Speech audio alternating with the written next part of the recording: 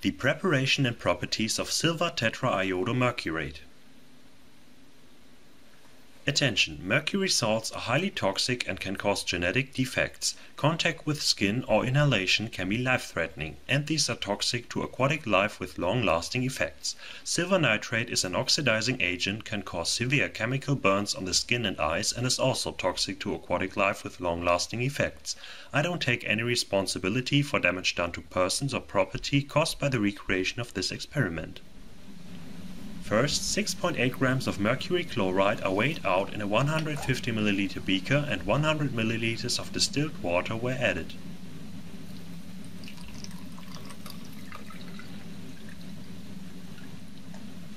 Then it was stirred until most of it had dissolved. After about 20 minutes, distilled water was added in small portions until everything had dissolved and the solution was stirred for 5 to 10 minutes between the additions. By changing the speed of the stirring, the crystals could be crushed to increase the speed of the process.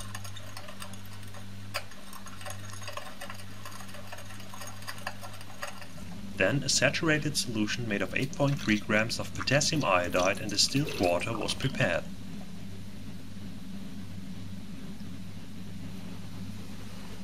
The iodide solution was added to the mercury chloride solution in portions with a pipette while stirring.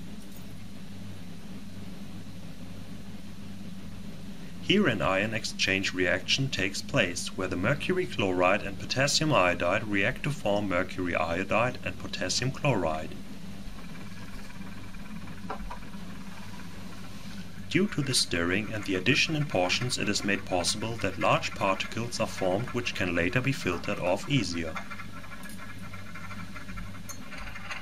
After the addition, it was stirred further for 2 minutes. Obviously, large particles had formed.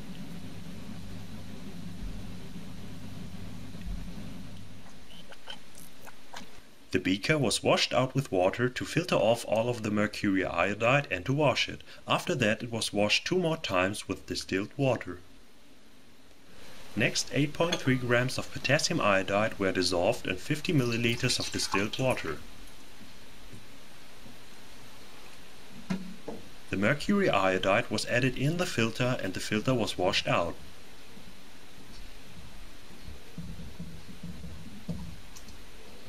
It can be removed very easily.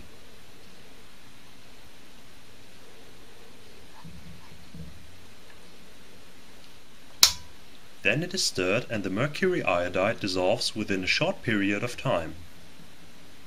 Here the mercury iodide reacts with the potassium iodide to form potassium tetraiodomercurate.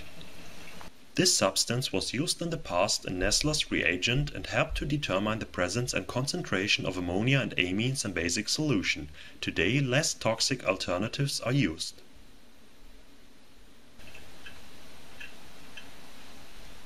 Next, a solution made of 8.5 grams of silver nitrate and 150 ml of distilled water was prepared and the stirring bath from the mercury solution was added. The two solutions probably have to be mixed at once to minimize the formation of silver iodide, and it might be better to add the silver solution to the mercury solution. Here the potassium tetraiodomercurate and silver nitrate react to form silver tetraiodomercurate and potassium nitrate.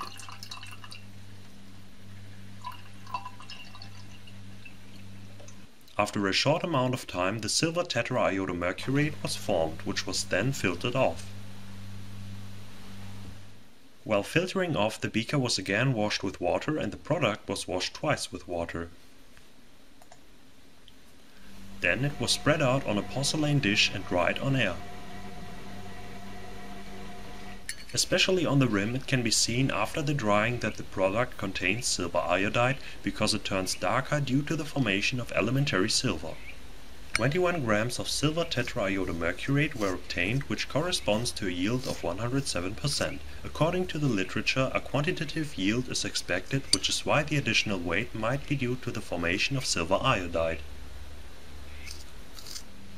This substance is usually used as an example for a thermochromic inorganic compound, which means that it has a different color at different temperatures. The change from yellow to red already takes place at 40 degrees C and can be observed very well. A similar substance would be copper 1 tetraiodomercurate, which changes its color at 70 degrees C, but also mercury iodide changes its color from red to yellow at 127 degrees C.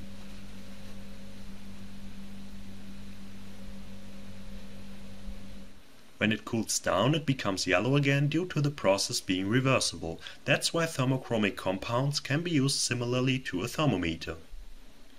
A simpler and less toxic example is zinc oxide, which changes from white to yellow at 425 degrees C. Here it is heated on a metal plate with a Bunsen burner.